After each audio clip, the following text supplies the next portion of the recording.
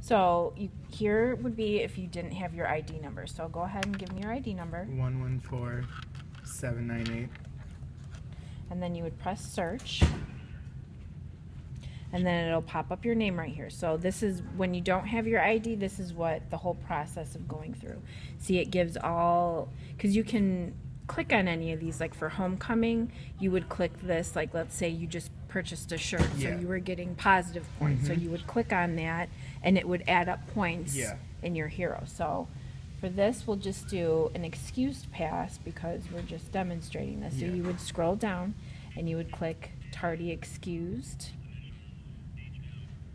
And then you would click submit and see it says on here how many points you have, how many entries have been made, which the number doesn't necessarily mean that you've had 5 tardies. It's how many times somebody has gone into the system to add your points, to add tardies or whatever.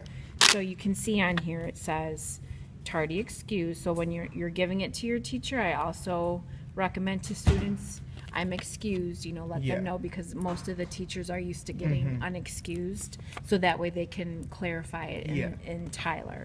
So that's how you do that way. Now if you do it for your ID, you click to bulk mode, because that's when everybody will just come and scan. So we'll put, again, tardy excused, and you hit start scan, and then this will pop up, and you just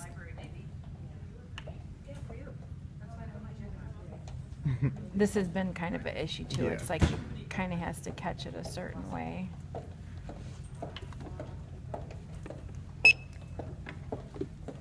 And then see, it just pops it right out. So yeah, that way is so it is a lot faster, and it's still the same thing, but see how on here it changes the numbers. So because a lot of kids will get worried that, oh my gosh, I've had 6 of these. Well, no, it keeps track of every time someone, I think, goes in there, and so it knows that. So whenever there's a consequence, it always prints it on here.